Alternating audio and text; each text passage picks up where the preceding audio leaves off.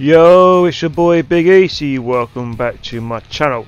Okay, we now have a Discord server. Okay, the link will be in the description. Also, if you're new to my channel, hit that subscribe button. Also, go and check out my PS4 community. Right, that'll also be in the description as well. And also, come and check out my live streams. You know what I mean. Right, anyway, today's location, this is the hotspot for the day, yeah? This is only here until the collector map changes, right? So yeah, the time will be how long you got left to do this glitch, right?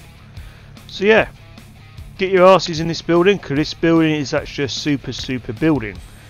Yes, there's only 2 collectibles you can pick up over and over again, right? But it's actually what's inside the building itself. There's a heap ton of items in this building, right? So I actually recommend, right, while you wait for your 5 minutes to get your spawn timer down to that location, yeah, go and have a rummage around the building. Don't pick anything up, right? We got loads of canned goods here. We got, well, I think what, kidney bottle under the sink, right? We got jewellery around place everywhere, right? We also got other stuff as well. So this is where the jewelry will be in this chest of drawers here.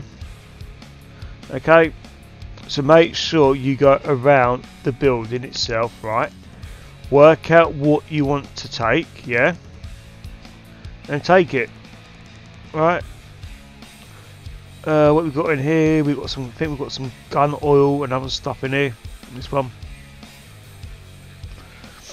Right, so yeah, very simple, very easy. Go and check the whole building out. Like I'm saying, there's lots and lots of goodies in here we can take.